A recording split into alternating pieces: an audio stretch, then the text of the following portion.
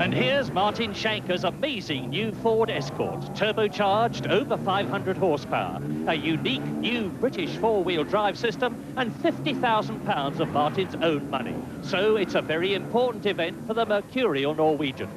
Well, it's of course very important, and I just have to do my best, and then we'll have to see. I don't think that the car will let me down. I think it's the driver more that will probably do an error or mistake. Schanche's first four-wheel drive race against triple British champion Keith Ripp. 2.5 laps. Can he overcome that 5% penalty, which will add some 9 seconds to his time? Well, just look from the second row. Schanche blasts through to lead at the first corner. And as they go into it, it's Matti Alamaki and Gibson and Atkinson touching.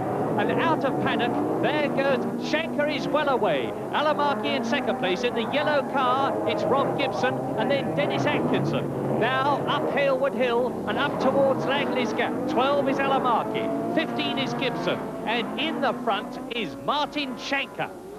Just look at the way that Ford Escort's going now. Into Langley's Gap. Schanche. Alamaki in the Porsche, Rob Gibson, and Keith Ripp is up into 4th position. Now across the bumpy ridgeway, which slopes away downhill and goes into Hoppy's Drop. That's it, named after Trevor Hopkins. Schanche leads, Alamaki second. There's Gibson, 4th is Keith Ripp, and now into the chicane for the first time in this 2.5 lap race. Schanche, the car looking beautifully steady, punches away uphill. Then Alamaki, then Gibson. Ripp is holding on well in the 2.2-litre Fiesta.